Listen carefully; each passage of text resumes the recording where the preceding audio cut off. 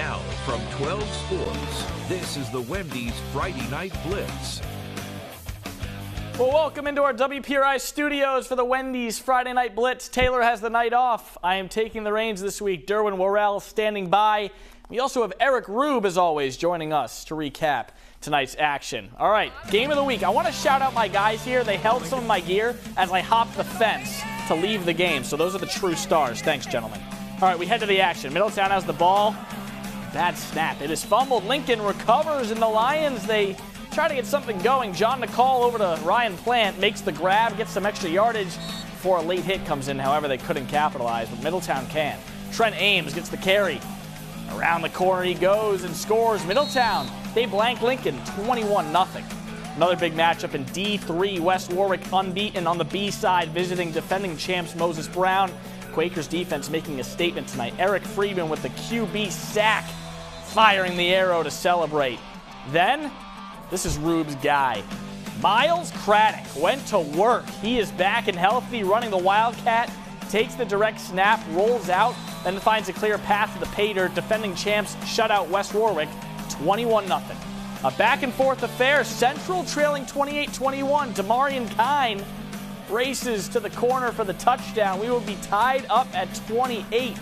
Fourth quarter, still tied. Ronjai Francis is not going to be denied in the rain. He puts his team up for good. Hendricken, they escape with a win, 35-28. Great non-league battle, D2 Cumberland. Undefeated on the year. Josh Lima has his guys cooking, hosting D1 North Kingstown. Clippers had the lead in the second half. They add to it. Evan Spencer calls his own number. His third touchdown of the night, 21-3 Cumberland. Skippers march down the field to answer, but it's Andrew Nocera says not so fast. He picks the ball off at the 2. He's going all the way. That's 98 yards. Catch your breath, young man. Cumberland stays unbeaten, 28-3 over North Kingstown. Barrington at Portsmouth. Barrington puts the first points on the board. And who else, right? Alex McClellan with the QB keeper into the end zone, and they would go up a score early. Portsmouth can't answer on their drive back. Barrington take a dive into the end zone. Mitch Ivins. Fly Eagles fly, 40-6 over the Patriots. Cranston West was at Mount Pleasant. First quarter, the Kilties, they have the ball on their own end. Benjamin So, it's the handoff, and he is off to the races. No one's catching him. The big fellow showing off his wheels for a Mount Pleasant touchdown. They would go for 2, and they would convert. 8-0 Kilties. Cranston West would answer. Keelan Cornell scores just before the half, but Mount Pleasant rolls 46-12. The East Greenwich faithful, they're going crazy on this Friday night. Second quarter, East Greenwich on the doorstep. And they plow this one in. This ties the game at 6 apiece. Still in the second, Kenneth Jocks is going to take this one to the house. St. Ray's goes on to win 20-7. Nice win for them. Westerly hosting Woonsocket. Defense was the name of the game in the beginning. His quarterback, Landon Husero, rolls out to his left, fires a ball that is nearly intercepted for the Novans. They would get some steam here. Husero scrambles out of the pocket, heads to the sideline, reaches for the first down to move the chains. Westerly wins narrowly, 24-21.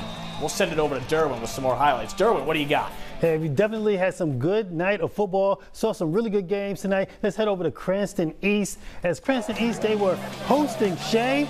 The Raiders trying to get back into the game as quarterback Anselmo Pina tosses one deep to Keandre Silva, who makes an acrobatic catch. Raiders go up, but they can't cash in. Ensuing possession for the Thunderbolts, quarterback Jaden Chagnon dumps this one off the running back Saquari Monroe, who takes it upfield, drags a couple of defenders to the end zone. Cranston East wins 22-14. North Smithfield, Mount St. Charles, Co-op hosting Charahoe in another D3 matchup. Scoreless game, home team gets on the board. Benjamin Black drops back and finds Taylor Smith out of the backfield. This one-hand grab is nice. He gets a few blocks, and watch the defense here as they come up with a big play, interception. The Northmen get the homecoming win, 21-7 is your final. West Greenwich, a game behind the Davies in second. D4 visiting Smithfield tonight at Bryant. Scarlet Knights with the lead. They dial up the deep ball. Jacob Roberts breaks up the pass there. Nice defense. Taking it down the field. And then Tyler Stanton, not going to be outdone. Few series later, he uses his hops here to get the INT. Scarlet Knights move on to 6-1 with a 28-7 win. All right, thanks, Derwin. Still to come in the Blitz. Rube joins the show. We break down the highlights of Week 7. Stay with us. The Wendy's Friday Night Blitz continues on WPRI 12. All right, welcome back to the Wendy's Friday Night Blitz. As always, Eric Rube joining us, and you're at Moses Brown tonight. Miles Craddock, he's the man. He's your guy. I said your name, too. I said this Rube's guy. The Quakers are back. The Quakers looked back tonight. Impressive win. Mm-hmm. They were the best team in D3 for the first half of the season. Injuries hit them to 2 losses. They needed to win to get back in the playoffs. Big performance tonight. They looked really good. If they win next week against Pilgrim, they are back in the D3 playoffs. Yeah. And what else tonight stood out to you? I know we were talking about Cumberland a little while ago. 28-3, big win over NK. Yeah, I mean, Cumberland's been a great team all year. They've been really winning games up front with the way they played. And to do that against a Division I team, it kind of sets a tone, especially beating a North Kingstown team that Barrington lost to last week. Cumberland didn't let anything goofy happen at the end of this one. They came in, they dominated from start to finish, and now they're gaining momentum as the D2 playoffs show up. Cranston East. Nice win for them tonight. And, you know, we've celebrated a lot of these teams, these programs that have been rebuilding, struggling, getting their first win. Good for the Thunderbolts. They needed one. They've got a bunch of kids who've been working hard. Coach Isaiah McDaniel's done great with that squad.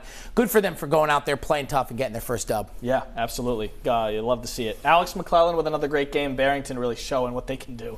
Yeah, I mean, right now it looks like we're headed for Eagles, Clippers in the Super Bowl. Mm-hmm. I don't want to make my predictions now, and I'm not going to. You can read those, providencejournal.com. Subscribe. Oh! But Barrington's looking good.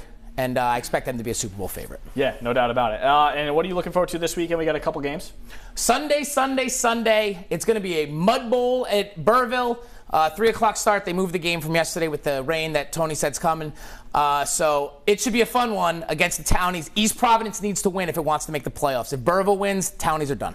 Awesome. Eric Rube, thank you as always. The man, Providence Journal, always here on the Friday Night Blitz. All right, still to come on the Blitz. Rhode Island games in the rearview mirror. We get over the border into southeast Massachusetts. And we have some Coach mic'd up. We love that segment. The Wendy's Friday Night Blitz continues on WPRI 12. Welcome on back. Rhode Island games there in the rearview mirror. We now head over the border into southeast Massachusetts. Seekonk at Fairhaven. Seekonk, they make a valiant effort on a couple of drives, especially here. Christian Cabral can't convert it into points, but a nice run there nonetheless. Later on, it's Jared Freight. And check this play out. Almost drops the punt, but he picks it up, and he's going to get a first down. Talk about turning something out of nothing. Fairhaven wins over the Warriors 40-0. All right, the final minutes of this game. Voke taking on Apponequet. Adding to that lead with a textbook 40-yard field goal. Connor McManus for Voke. Apponequet on the answering drive. Closing in on the end zone, but the quarterback throws it. Is picked off by Gabriel Alves, killing the Lakers' chance for a comeback in the final minute of the game. Bears win 23-14. Now it's time for our Coach Mic'd Up segment. Always a fun time going inside the huddle. Here's Middletown assistant coach Dan McVeigh. Oh man, there it was. Nice throw. What a catch. That a boy, Pat. Nice job, Pat. Hey, kill squad. Let's go. No points. Let's go. All right. No points. Keep our composure, no points, go get it, nothing. It's been a long game. Hey, go cover, right?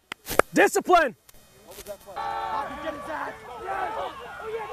Yes!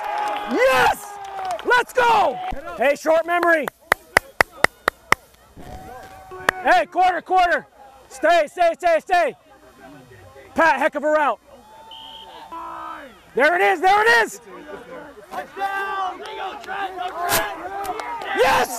That's it! Let's go! Great look!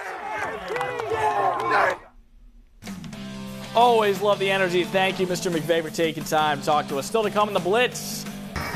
Check out our band of the week. Stay tuned.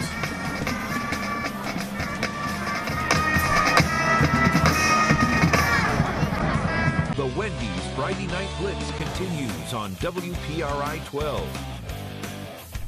All right, we got the crew here. Welcome back into the Wendy's Friday Night Blitz. Got a couple games this weekend. Tomorrow, a big one that Derwin will be going to. Classical and Coventry. Rube, what can we expect from that game? Playoff-like atmosphere for sure. Tony said it's going to be a little wet, a little rainy. A lot of running of the football. You know, I give Derwin credit because it's always raining on Saturdays. And he's still always getting the highlights for us.